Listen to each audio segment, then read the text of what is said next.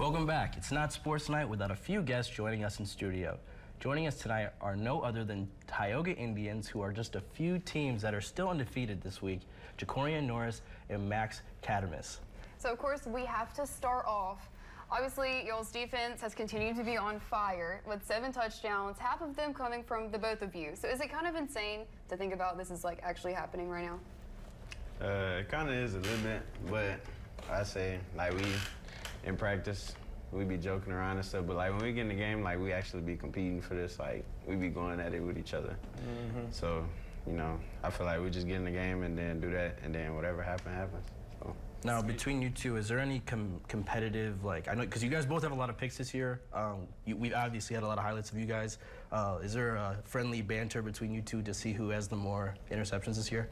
Oh, it most definitely is, but sure. he know I'm better. I'm better. So, yeah. Ain't no competition there. It's cutthroat. It's cutthroat. So, I know earlier this week we talked about how you took Jeremiah's touchdown celebration. You kind of want to have your own. Do you have anything now? Anything? Nah, I'm still working on that. Okay. Well, Max, do you have anything? Nothing too special. I usually just run it in, throw the ball back to the ref, really. That's it? Pretty and you don't much. have 7 touchdowns, you have nothing? I got you this week. I'm gonna Me too. We need like a I'm gonna come up with something. We need like a backflip or something. Or like pop block, something. I don't know. Nah.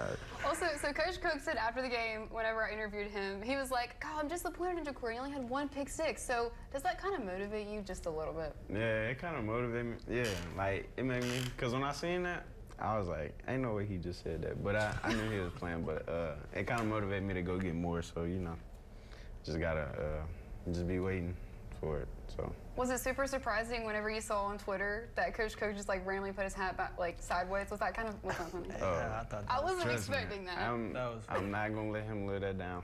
Me neither. I don't think he really knows yet, so I'm curious to see what happened. We need to make that like a wallpaper. I'm gonna frame it. I'm gonna frame it and give it to him. Oh my gosh. Yeah. He's gonna blame me. I'm so sorry. We're gonna hang it right above his doorway. Now, obviously, you guys are cooking up on the defensive end. That's kind of been your identity from the jump this year. But now the offense is also kind of clicking and getting its feet under themselves. You know, what do you guys? How do you guys feel? I guess as a team, that going into week 5, you know, you guys feel like.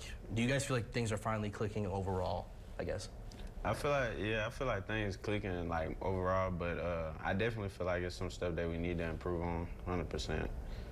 It's always work to be done, so you know. We just get back in practice and get to it. Yeah, I say we have a way. Never mind, my bad. So I know one guy who also has been showing out. I know that like his name wasn't mentioned that much last year, but Travis has done a lot more than I ever thought. So what is it like for y'all just to see him kind of thrive now? It feels good because Travis, yeah, he was out for like, what? I think he was out for like 2 games. But then when he came back, I was actually surprised when he came back because he started off early. And then ever since that, it's like he's been on a revenge tour, basically. Well, we all are excited for the matchup next week, too. I know that Coach Cook said that he's had that one circled, and I'm sure y'all probably do, too. Yeah, most definitely. Yeah, we ready. Hopefully it's game of the week, so we shall see. We'll see.